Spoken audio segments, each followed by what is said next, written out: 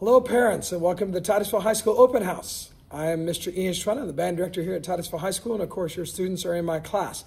Many of us have already had a chance to meet through the things that happened before school, through marching band camp or the parent demonstration, or we'll have a chance to meet shortly at the football game tomorrow night, or whatever it may be. So please feel free to come up and introduce yourself to me anytime. Now, I wish I could tell you that I'll always remember your name and your student's name, and yeah, I will forget some stuff, but please feel free to come up and talk to me anytime. Remind me, tell me who your student is. I'd love to get to know each one of you.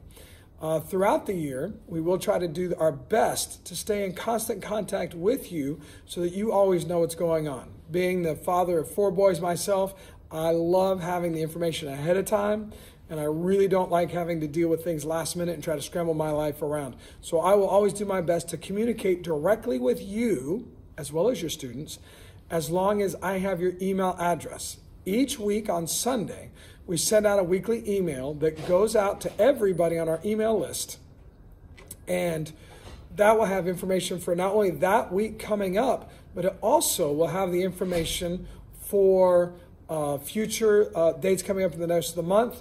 And there's always a link to our band website. And our band website actually has a Google Calendar that has the dates for everything happening all the way through next August.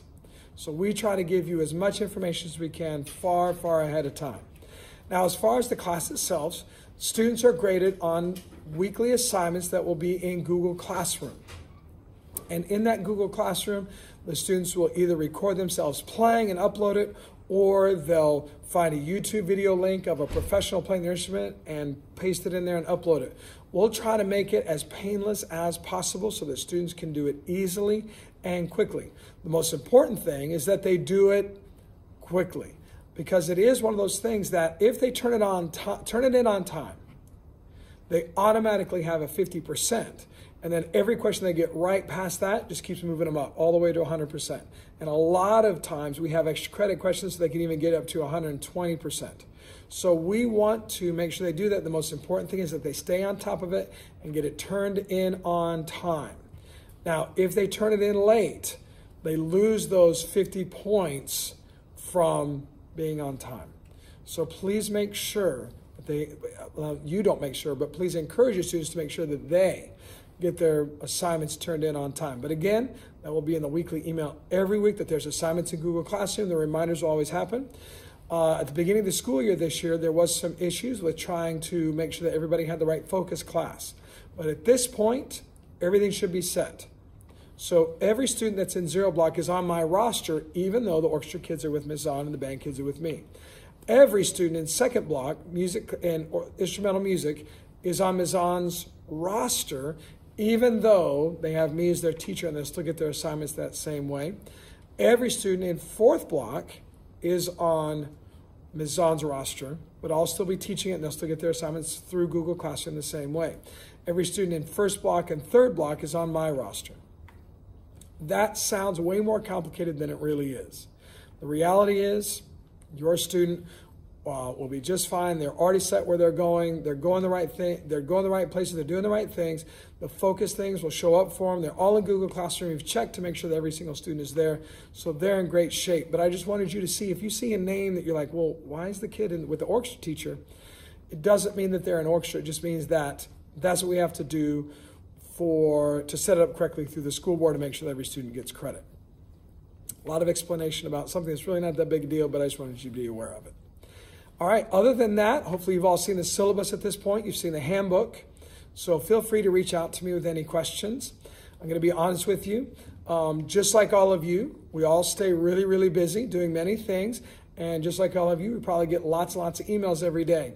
One time I counted it up, I get around 400 to 500 emails each day.